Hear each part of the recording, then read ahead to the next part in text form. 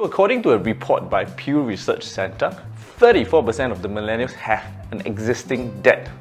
That means that 66% of people, or millennials, are debt-free. Say what? Which means that more than half of this population are either not studying or they have very rich parents, which is obviously not the case. So that means that a lot of these millennials have a secret sauce, a method for paying down school debt very quickly. I see. That's right. The report also found out that the average American owes $37,000 in student debt, and that includes this 66% of people who are debt-free. That effectively means that the 34% of people that have an existing debt owe significantly more than $37,000, and that is scary. So welcome to my channel. My name is Gerald, and today I'm going to share with you secret tips, if not hacks if you like to call it, of how you can pay off your student debt and how I'm actually paying my student debt.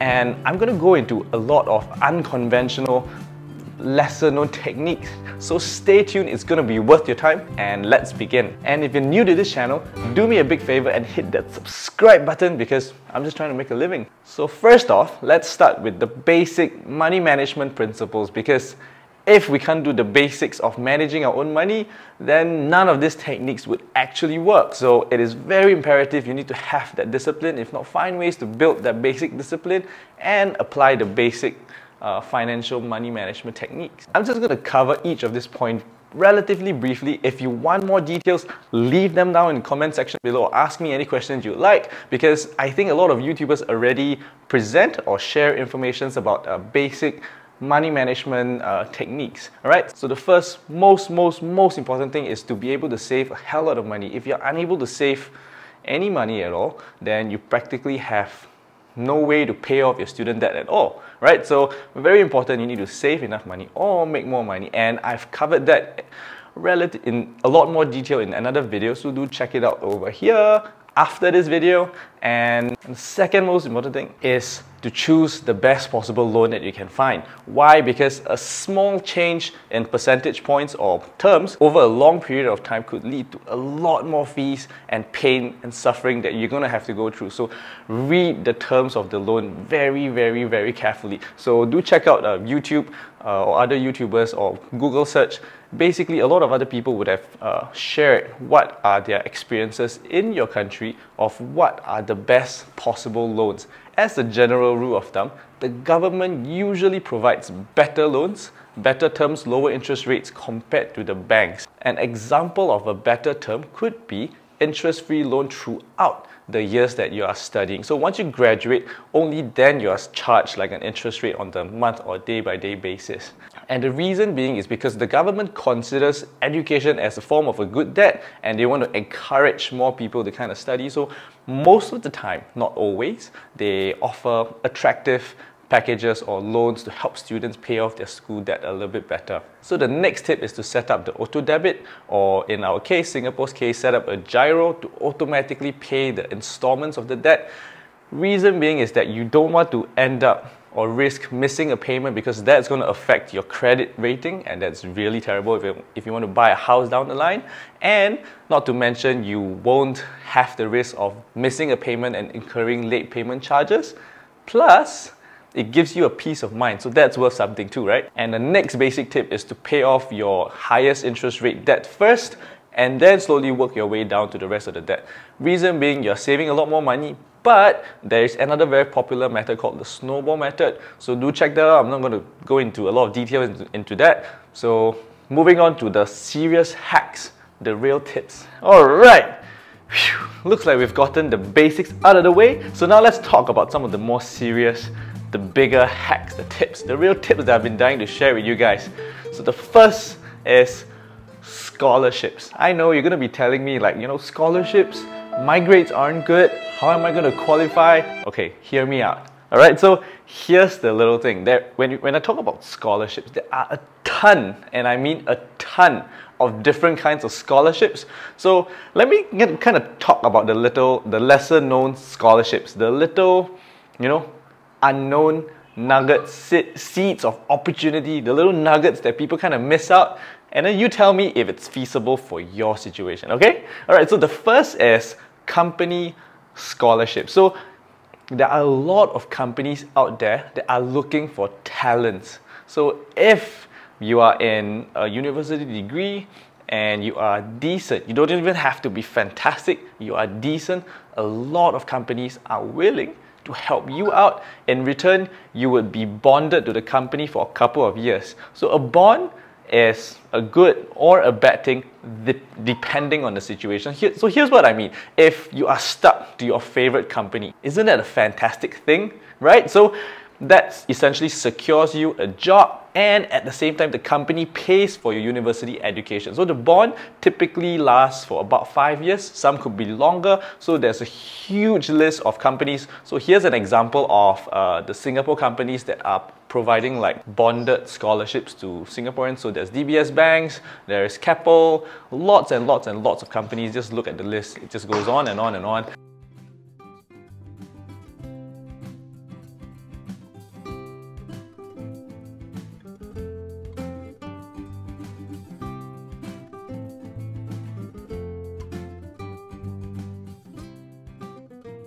So that's the first kind of scholarship or way to pay off your school fees debt for 5 years of employment. And honestly, I think a lot of people kind of look down on this opportunity. Why? Because they don't want to get stuck into something. But then again, you are stuck paying this debt over a long period of time. So kind of like you're stuck to work, right? That's one option that people don't really consider carefully. So if you are just starting out in college and you know what you want, roughly what you want, you might want to consider searching or asking companies if they provide scholarship in exchange for a bond. Another type of scholarship that a lot of people miss out is religious kind of scholarship. So you'll be surprised, like in Singapore, there is a Muslim scholarship, Buddhist scholarship. I think there's a Christian scholarship as well. So here's a simple example of my school email. I received this Muslim scholarship invitation. So turns out there is many other kinds of scholarship for like different things as well. So religion is one.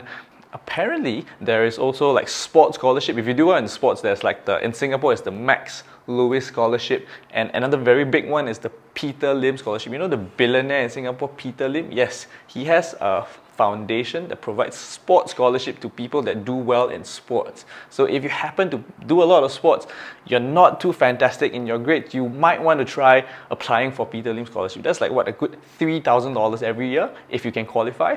So that's another little known opportunity.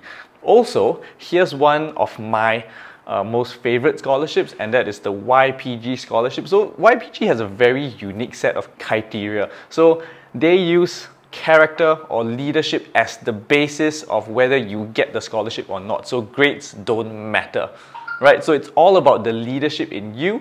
And for me, I told them that I started BG Badminton, helped thousands of people around the world play better badminton safely, and they liked my pitch. And that's when I managed to join YPG. They gave me, I think, $1,000 or $2,000. And not only that, they gave me access to all the other networks around the world. So one of them is like the Entrepreneur of the Year in the States. So it's not just the scholarship, but also the network. Not to mention, once you kind of get one scholarship and then you put that in your resume, it kind of builds your profile. Like you are a lot more capable, or people kind of trust you with one scholarship. So chances are this guy is pretty good, even though they don't know that this scholarship is really based on criteria that's out of pure academic results. So it's a fantastic thing to keep trying to apply to more scholarship, and not to mention that once you start applying to different scholarship, you get the hang of, or you see a recurring pattern. A lot of scholarship application forms would ask very similar things. So initially, you would have to spend a lot of time to apply for one scholarship form, but as you apply, you start to notice a recurring pattern. For example, one of the standard questions that they ask is, why do you think you are deserving of a scholarship? Are you going to say different reasons every time you apply for different scholarships? Maybe. But generally, if you find one method that works or one answer that works, you copy, you paste, you modify a little bit to their requirements, and there you have it. So it becomes a lot more efficient as you apply for more scholarship. Apart from the traditional scholarship, there's another kind of scholarship that is not often applied or utilized, fully utilized, and that is the foundation. So there are a lot of philanthropists in the world, and they want to help people like us get by. They want to stop the 1.5 or support the $1.5 trillion student debt, to prevent it from becoming worse. So these philanthropists are everywhere. And the problem is they do not always reach out to the school. So you need to know how you can access this people, this foundation, and apply. And you'll be surprised, like when I find like different philanthropies, different foundations, and I ask my friends, have you applied? The general answer that I hear from my peers, they think that they don't stand a chance. It's busy, it's during midterm or close to exams, they didn't bother, and I'm like, wow, fantastic, more chance for me, it's like I get more tickets. And that is really the truth that I see. If you can ask your friends, like not every foundation is kind of sent to your school, so a lot of them you kind of need to proactively check the dates of the application dates and apply, and lo and behold, if you just get one, hey, that's a boost to your resume, plus a lot of cash, like $3,000, $5,000, $10,000 a year. So all you need is one and you get a lot of money, man. So keep trying to apply. There's a lot of them around. So if you don't try, you won't know the results. So for me, I was very blessed to be awarded scholarship by Peter Lee Orthodontics as well as Daisy Fay Foundation. So very lucky. And there was one more that I was about to get. It's this from this car company, but I didn't want to get bonded to them, so I didn't try for that. So now the next big hack is the bursaries, the grants. So there are a lot of grants in most countries. I'm not sure about all countries, but in Singapore there are a lot of grants. And again, not all of them is handed to you on a silver platter. So you just need to find them.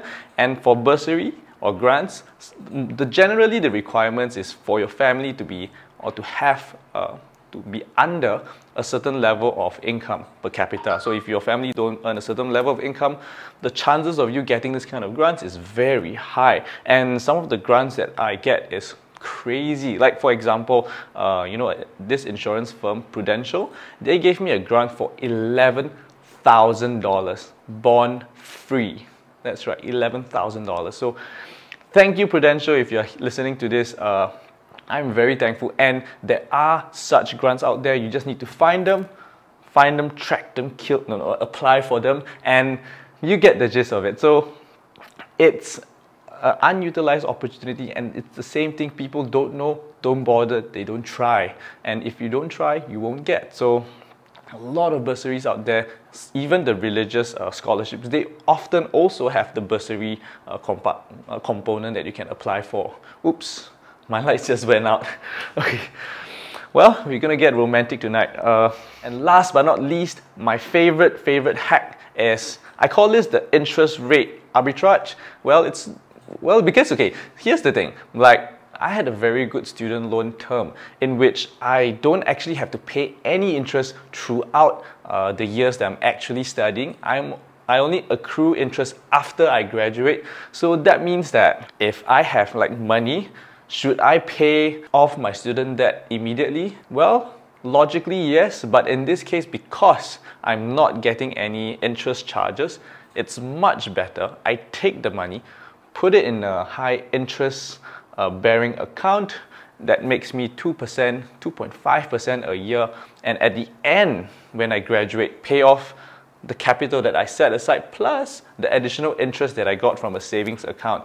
So a lot of you young Buffettologists over here, you're going to tell me that, hey, you know what, I think I can get a much better yield than just a savings account. I'm going to invest in the STI stock market, pick individual stocks. Trust me, brother or sister, don't do that. It's a very, very, very risky proposition. You could potentially risk losing all the money you set aside in a bad cycle, and it's always better to stay safe and have a little bit lesser money than be forced to exit your position at a very poor timing. So unless you have a lot of spare money that you can put aside for investing, don't try to achieve that huge, savings or returns. Just stick with something very safe like your government bonds or just a high savings account, a high interest rate savings account. Put it there, keep it safe, and just that alone, when I was entering university, I managed to save up about $30,000 because pretty much my diploma in secondary school was completely free because of the scholarship and bursaries. So I only had a university to worry for, plus I was working odd jobs as well as a former national athlete. I got like about $30,000 saved up. So that money, plus I also got additional loan from the school. They call this the, what do you call that?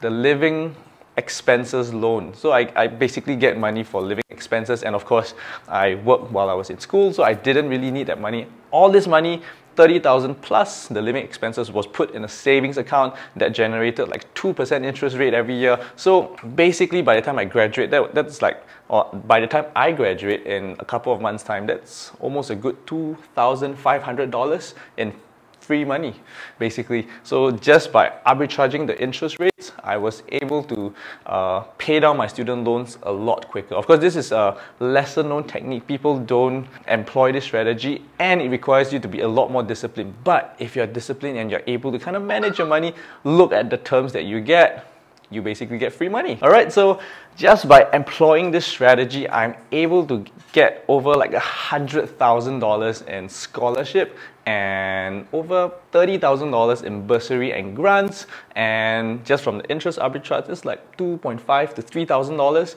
and extra money that I used to pay off my student debt a lot quicker. So if you're young and you're worried about your education loans fees, don't worry, you are not alone. There are a lot of people out there that can help you. You just got to find them and apply. And of course, you need to try to study very, very hard. And I wish you all the best. If you have any questions, leave them down in the comment section below. I hope this video is helpful. If you haven't already, be sure to subscribe to my channel because I need all the help I can get. Honestly, I'm not even like 1,000 subscribers large. So thank you for watching, and if you haven't already, do check out my other videos in my channel, and I'll see you next time. Ciao! To be honest, when I think back, it's kind of funny how I even found out or learned about this apply for all bursary and scholarship technique. It was during the army that I was trying to learn how to do well in university. So I was reading books on how to do well. Yeah, I'm a nerd like that, right? And turns out one of the tips was to apply for all the scholarships because it builds your resume.